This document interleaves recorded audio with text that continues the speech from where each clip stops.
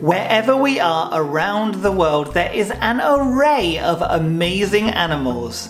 It's Ashley here, and in this video we look at classifying creatures and how children can observe and compare the different animal groups and the species within them by paying close attention to their individual characteristics.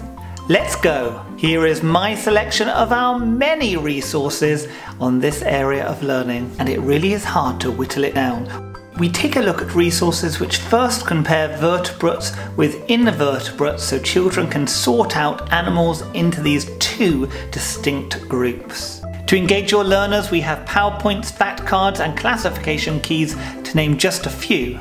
Simply grouping into vertebrates and invertebrates, this PowerPoint serves as a great class starter. There will sure be a few giggles as well, as we really find out what do children know about even us humans. Next up is this fact or fiction card game, and it really is quite versatile. With adult guidance, it can encourage children to get out on a nature safari, to actually seek out some of the native species in their local area. Cut the cards up so children can present to their peers to see if others can decipher if the information on them is fact or fiction.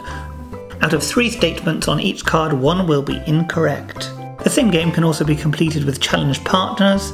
And why not create brand new information cards in a pair or independently? More information cards we have! Once again, to be cut up and put in visible locations, children can use these as a starting point before researching further to create their own informational texts or posters. If you really want to keep it fun, why not encourage your quiz masters in the group to come forth and write some questions using these facts.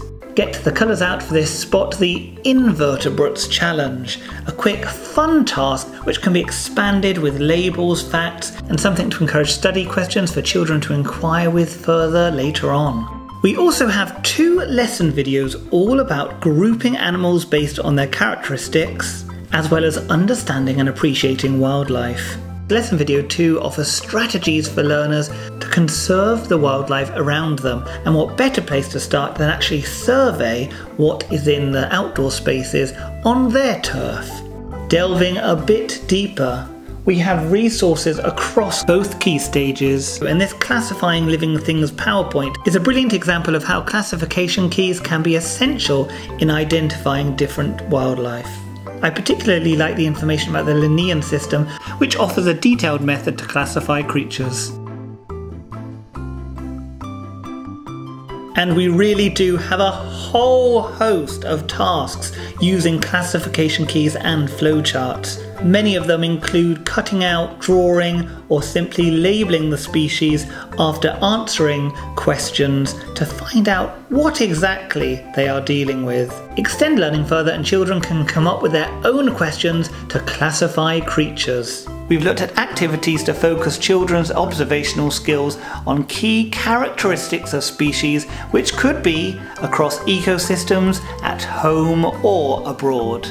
Importantly, children will see and hear the creatures which are around them, make comparisons and learn the importance of nature, wildlife and protecting our planet. And we can only do that if we are aware of what treasures we have all around us. So what are you waiting for? Get downloading and see how fascinated children are when they look, observe and compare the world around us. Bye for now.